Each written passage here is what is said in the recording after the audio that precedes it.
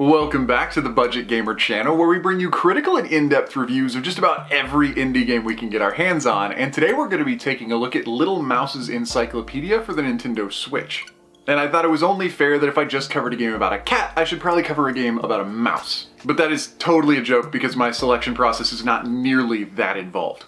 But with a game this cute, I really did want to get into it and see what it was all about, but I was surprised about Little Mouse's Encyclopedia for more than a handful of reasons. And even though some of my initial impressions with the game were a little on the fence, the further I got into it and the more I thought about it after my playthrough, the more everything started to make sense. As with many games that I've played in the recent past, actually within the last couple of weeks, this one doesn't have any story at all. And that to me is normally a bit of a negative sign because it automatically infringes on the player's ability to invest in the game and the character.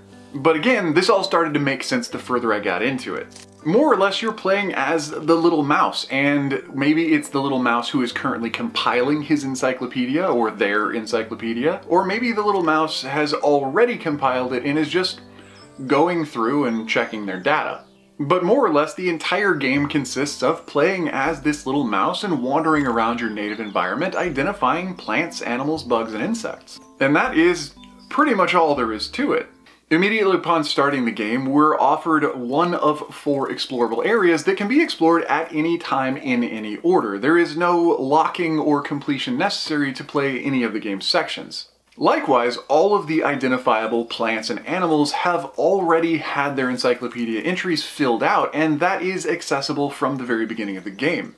And so one thing I started to wonder is, where is the game in the game? If there's nothing to achieve, if there's no checkboxes, or especially considering that the Switch doesn't really do the whole achievement thing for finding every single animal or creature in an area or identifying everything of a certain genus, I did have my doubts that Little Mouse's Encyclopedia was actually much of a game at all. Because as the gameplay unfolds, it's pretty standard from moment 1 all the way to the game's terminus. Walking through any of the 4 different areas, you'll come upon any sort of inspectable item or creature, and while you'll always be able to pull up an encyclopedia entry that gives you a lot of facts and tidbits about plants, animals, bugs, and insects, which includes what they look like, how they can be identified, and for animals, insects, and even some plants, their entire life cycle. But an additional function button has been included to give you access to acute animation for nearly every single one of the inspectable items in the game. Some plants, such as trees, obviously don't have an animation, but most animals and almost every single one of the plants do something to provide some sort of entertainment for the player. But it wasn't really until I started looking at some of the spectrum of the game as a complete experience that I started to realize what it was about.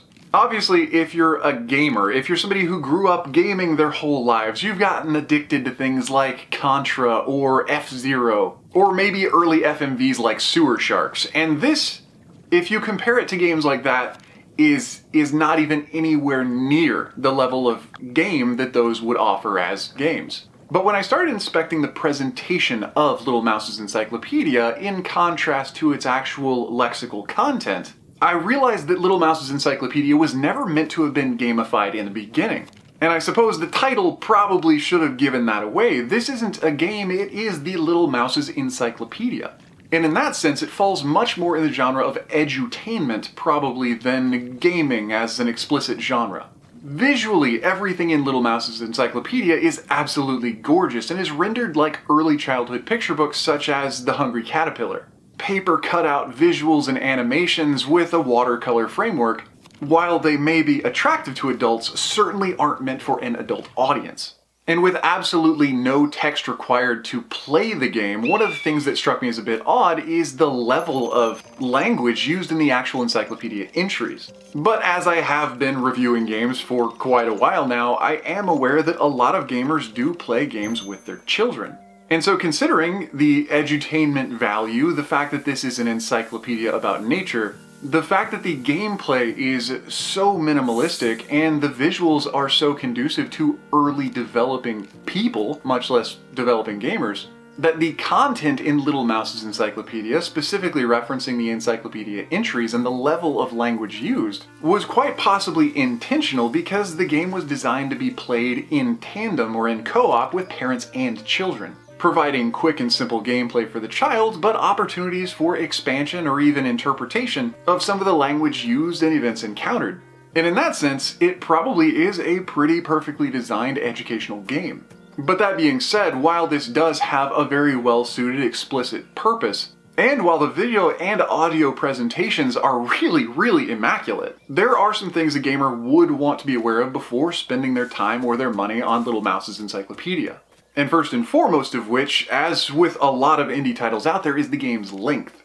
Because there is no gamification in Little Mouse's Encyclopedia, because there really is no hidden element, and the only gaming aspect is probably some rudimentary exploration, fully exploring and identifying all of the actionable elements in the game probably won't take you much more than about 40 or 45 minutes. And so in consideration of the $10 price tag roundabout, the price might seem to be a little bit steep. But that is also in consideration of an adult player going through Little Mouse's Encyclopedia. Probably a child of between 3 and 6 might get completely enamored of the experience with the animals and sit there for hours. But other than that would just be the consideration that this is more edutainment than gaming. And so therefore, if you yourself or you think you and your child might be more objective driven, there really are no objectives to fulfill and no achievements to gain. And so in that sense, kind of like a walking sim, it's on you to kind of create your own investment. But other than that, looking at Little Mouse's Encyclopedia as a full experience, it was pretty rich and edifying. Although, again, very short.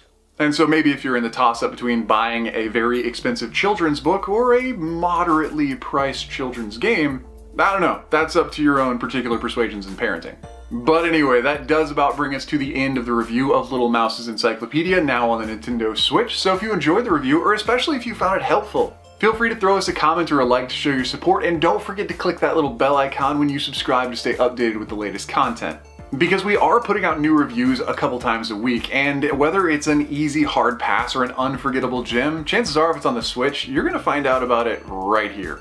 But anyway, this has been The Budget Gamers. As always, thanks for watching.